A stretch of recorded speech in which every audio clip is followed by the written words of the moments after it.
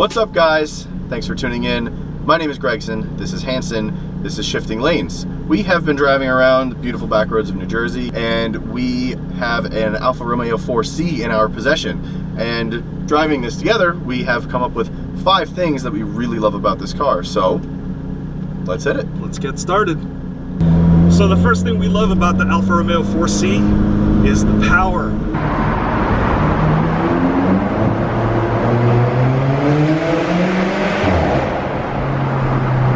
Oh my God.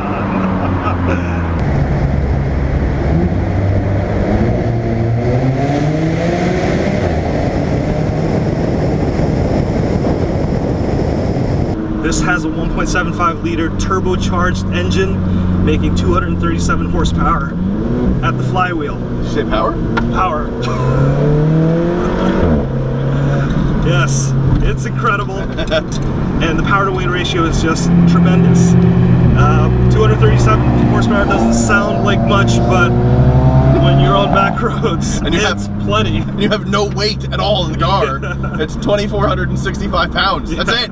You'll definitely run out of talent before you run out of car. Yeah. The power is, I guess a really good word for it is, and I will put a dollar or a British pound in the jar. It's intoxicating. Yeah. I guess that's a good Alfa Romeo word to use. It is intoxicating. You want to put your foot down a lot in this car, and the nice thing is you put your foot down in this car and you're not gone like a McLaren. You can actually use the power and approach the power on a back road, which is cool. Again, at the price point, you know, this is power to the masses almost. Again, this is at $55,000. This is basically a budget Ferrari, a budget McLaren. And so good. The feeling is just exhilarating.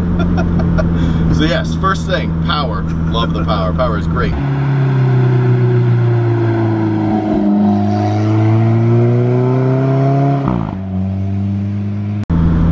Second thing we love about this car is the handling. You have a mid-engined sports car with no power steering at all. We're on a straightaway, which kind of blows, but the handling of this car, I can't really show it to you right now. The handling of this car is absolutely phenomenal. You feel like you have a third sense for the road, where you are on the road, and how this thing grips, and how this thing is planted, and where the grip is, and where the car is at all times. The handling is second to none at the price point, but second to none for anything I've personally driven. It feels wonderful. The road feedback in the wheel is perfect. You feel every bump, but not to the point where you're like, I don't want to drive this. It's damped well. There's really not, there's honestly no real negatives I can say about the handling of this car.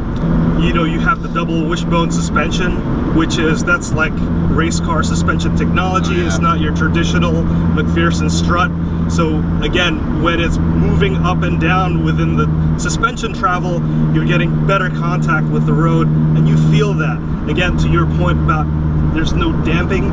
So because there's no damping, you feel every vibration, you feel every bump, you feel every grate that you go over, and that's just communication. Just like anything in life, communication is key. And this car will tell you everything that it's feeling. Yes, you can drive this car with your keister.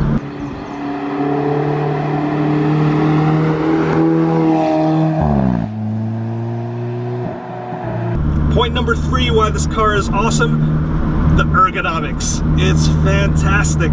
The seats, the steering wheel, it's really well made. It's nice to the touch. You've got nice leathers, nice microfiber. The seats, even though it's very thin, again, that adds to the communication to your butt, but it feels nice. The microfiber everywhere is really well put together. The steering wheel, it's compact, it's D-shaped. The overall shape could be slightly better, but just holding it, you just want to keep shifting, you just want to keep turning the wheel. It's fantastic. Yeah, I agree. I think that the way this car is laid out, both in the interior and the exterior, ergonomically is pretty spot on. I don't think that there's a bad angle on this car from an aesthetics point of view. I love the seating position. The seating position is great. I like personally to feel like a pilot when I'm in a car. I feel like I am commanding something to do my bidding, which is awesome. And part of that has to do with the seating position. You can have a sports car, you can have a really crummy seating position, and that ruins the experience for you. This one is spot on. Love it. I can't speak highly enough of how this car is laid out. The interior is great. I'm a small guy. You're a small guy. We're short guys. We feel very comfortable in this smaller kind of compact cabin, and it really does just feel like a cockpit. So if you're a 6-foot guy and you've been in an Alfa Romeo 4C, let us know how you feel, because leave it in the comments. It might be totally different for you tall guys. Point numero quattro, why we like this car, and I think this one's kind of obvious, the looks. Oh yes. It is staggeringly gorgeous. Feels like we're kind of becoming in love with this car. I've only been driving it for an hour. I'm kind of, you know, falling in love with this car, and part of that is the looks of it. There isn't a bad angle on this car. You go outside, you take some pictures, you could literally drive it into a mud puddle, and it would still look just phenomenal.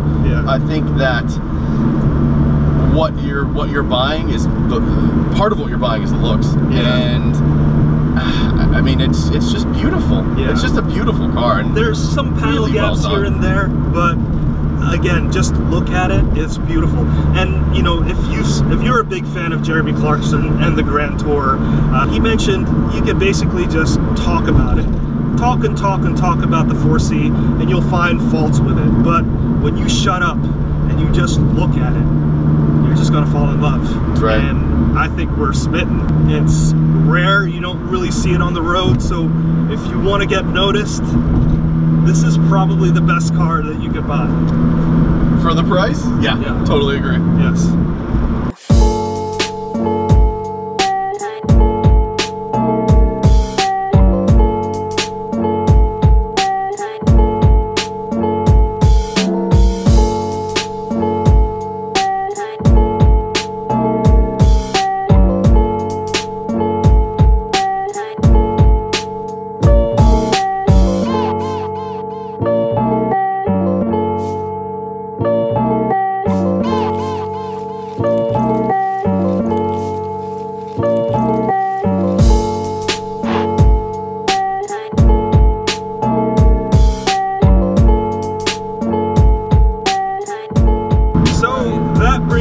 Point number 5, why the Alfa Romeo 4C is a fantastic car. It's the intangibles. It's the things that you don't really see on paper or see in front of you. It's the experience. It's something that you can't really put a dollar figure to, because driving this car is just, you feel pure joy. You feel truly connected to the car, and there's just something about it. You just feel good. Right. Every time you walk up to it, get in the car, you feel your heart race just because it looks so gorgeous.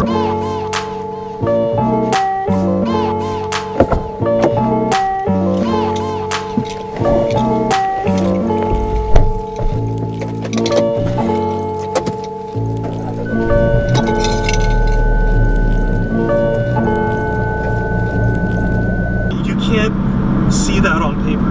Right, you can't put a price to that. Yeah, I think that, to your point, like, the emotional impact this car kind of has on you, it makes you fall in love with it. It forces you to fall in love with it really quick. And what you do is you get in, you feel the lowness of it, you see the big fenders on either side. You know you're in a sports car, you know you're in something a little bit special. You start to kind of get swept up in how this car is as an emotional barrier, because this car is so out of reach for so many people, including us. So you start to really want to better your life to be able to pay for this thing, and that comes into that emotion. You're sad that you can't have it. You're happy when you're driving it. You miss it when it's away, kind of thing. It does something to you. This is like in a really good way. This is like a cure for depression. I think it's a really good cure for depression. Yeah, it's just $55,000 starting. So I'd rather spend my money on this than Zoloft, that's for damn sure. And it's just something that unfortunately we can't show you. You just have to feel for yourself. So if you're lucky enough, just like we are today, to sit in an Alfa Romeo 4C, do it. Do it. Don't even think about what you're sitting in. Just enjoy the drive. Enjoy how you feel. And in the end, that's really what being an automotive enthusiast really is about. And that's what sports cars are about. Yeah. They're meant to evoke that emotion. Exactly. And this one does it in stride. Yeah. So yeah, Alfa. Yeah. Good job. Huge thumbs up. This car is pretty near close to perfection, and I think that's a good point to wrap up on. Yeah. So Agreed. Yeah, those are our 5 things of why we love this car. Thank you for watching. Be sure to subscribe, click the like button, click the follow button, click the little bell to get all of our videos in your email every time we get one. I'm Gregson, he's Hanson. Thanks for watching. Catch you next time.